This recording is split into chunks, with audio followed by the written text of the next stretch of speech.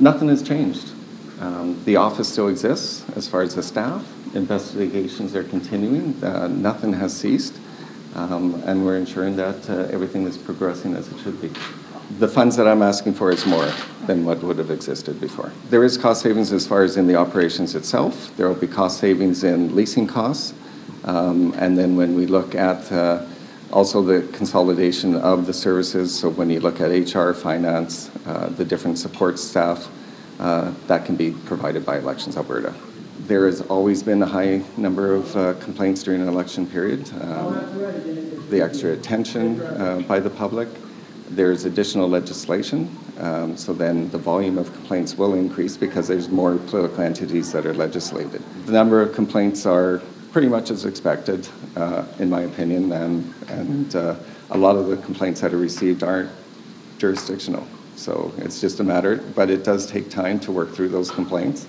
They all have to be reviewed and addressed. Keys here within this budget is that it's actually costing $100,000 more to have the Elections Commissioner moved into Elections Alberta. It is not saving Albertans any money. The reason for that is that if you look at his budget, the Chief Election Officer asked for an additional $100,000 a year on top of what the Election Commissioner was already asking for. The UCP will say, well, no, we're actually saving $390,000.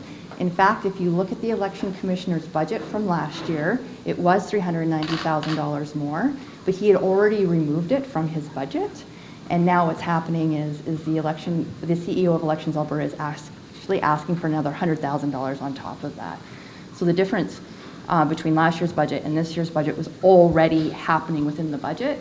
So the UCP are not even saving the $390,000 that they're talking about. It was already in the estimates that the Commissioner had provided to our committee prior to him being fired.